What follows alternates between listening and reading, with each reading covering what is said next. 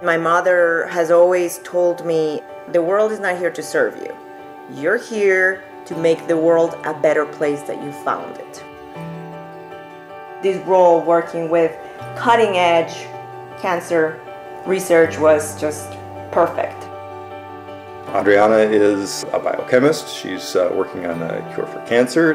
Her real passion is social justice, and she's really just the best person I've ever met. I grew up in Bogota. I come from, on my mother's side, family of very intellectual and logical and scientific-oriented people. Was always interested in science ever since she was a little girl. She discovered that a library is a thing and I can just go in there and get any book I want and just read it. The light went on in her eyes and it never went out.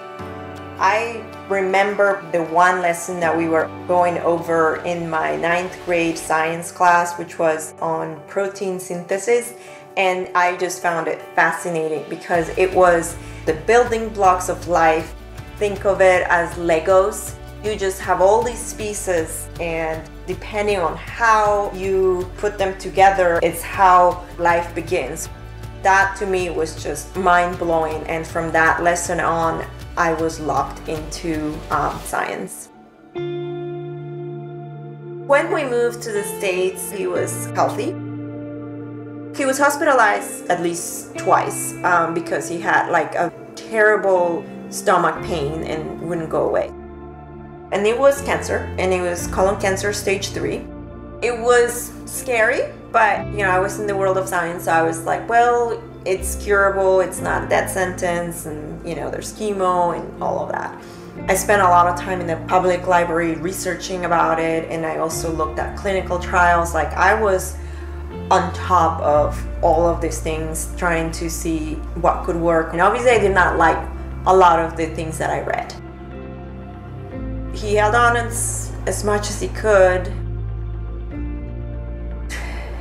It was very hard for me to accept that that was the course of the disease. When I went back to school after he died, I shifted and I decided to join as an undergrad in a pathology lab related to human disease.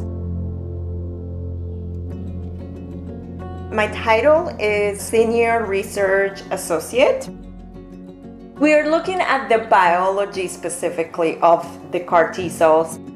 The whole idea of turning back on the immune system, which is one of the first mechanisms to fight cancer, it's ingenious because it involves less chemicals or outside agents, so it's like your own body. To me, it's gonna change the world, or it's gonna change how we treat cancer. So I'm in that early research part where the idea, the innovation, the spark of doing things outside the box, having ideas. It's 20 years since my father passed away. The way I see cancer research, how far it's come, it was because of people like me that were in the lab, that were working, that were thinking outside the box. The ultimate goal will impact real patients and real people. Science is my north. Life around me can be chaotic, but the one thing I can count on, if I could just put my mind to it and focus, was my job and the science.